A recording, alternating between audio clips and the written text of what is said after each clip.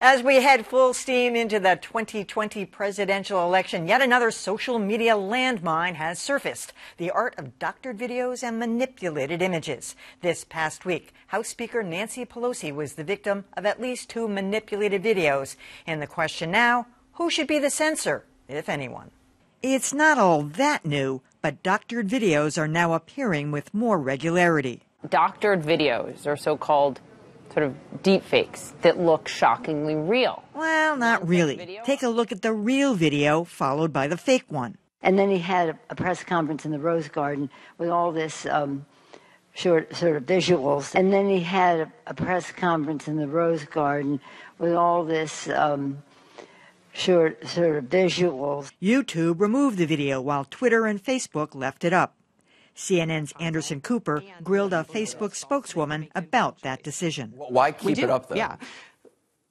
We think it's important for people to make their own informed choice about what to believe. But it's not accurate information. And I think this is the conversation. The conversation is not about people believing this video. It's that they are discussing the fact that it was manipulated. In further explaining their position, Facebook told the Washington Post, "We don't have a policy that stipulates that the information you post on Facebook must be true." Fox follows those rules, too. This week, its cable business channel aired a different doctored video of Pelosi, which appears to show her stammering through a press conference. To make past that, not Fox unapologetically aired the bogus video, prompting New York Times opinion writer Farhad Manjoo to write, "To focus on Facebook instead of Fox News is to mistake the symptom for the disease, a disease that's likely to fester for as long as gatekeepers allow." All right, Facebook's lame explanations aside, I don't want them taking this video down.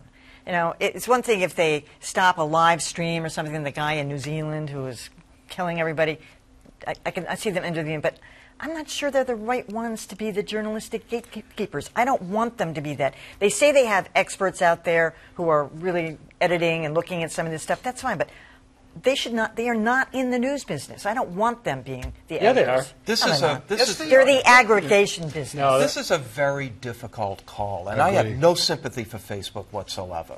But this is a very difficult call. What if the manipulated video of Nancy Pelosi was, like, really obviously fake? Is that okay? Do you take that down? I mean, it's just a mess. We've talked about this before. How do we have a different standard for Facebook than we do for the Internet generally? I think that we don't. Everything still exists. Well, exactly. All this stuff is going to continue to be out there no matter what. I think that Fox going and making their own fake videos is considerably more irresponsible than Facebook trying to figure out what to do about stuff that their members are sharing. I don't agree with that. Facebook reaches many, many more people than Fox does, and in a way that people are much likelier to swallow, I would argue. And Emily, you know, I'm technically inept, but any savvy 17-year-old could go out, drop about $25 at Radio Shack no longer exists. That shows you what a square I am, but at Best Buy or whatever, and create a deep fake version of you on Beat the Press endorsing pedophilia. Would you feel then that that content ought to remain up? I don't think you would. I think you'd want to take my brand. Yeah, it's not brand compliant at all. I think they do have an obligation. Once it's identified, there's so much crap going through that sewage pipe.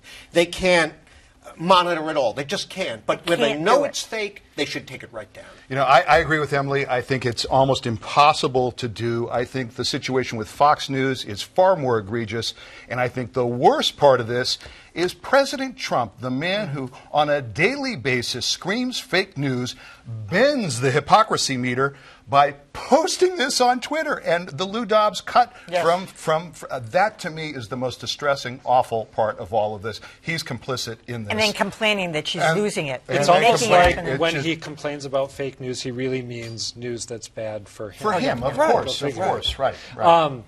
I'm with John here. This is actually the thing. I've had little dalliances before with deleting my Facebook account. This is the one that made me do it. I'm did going it? to let it run out. I've initiated it, and it has you wait 30 days, and eventually Takes 30 days? It takes 30 Seriously? days. Well, they want you to come back, right? They want you to change your mind. I'm still on like Twitter, Match.com. although Twitter hasn't covered themselves in glory here. But Emily, when you think about it, Facebook will get rid of a picture of a woman breastfeeding because they deem it offensive. Yeah. So if they're going to do that, they're already setting themselves up as a gatekeeper. I don't want them doing that either. Well, but the thing is, they're doing do both, it. and I think one of them is a lot more dangerous to the future of American They're democracy. editors. If it incites violence, I agree with it. I do too. That's my threshold. I'm not sure how often. I mean, in this case, the Pelosi video, I would agree it doesn't incite violence clearly, but I mean they've been slow with that stuff too, and sometimes I think the line is know, blurry. I know. So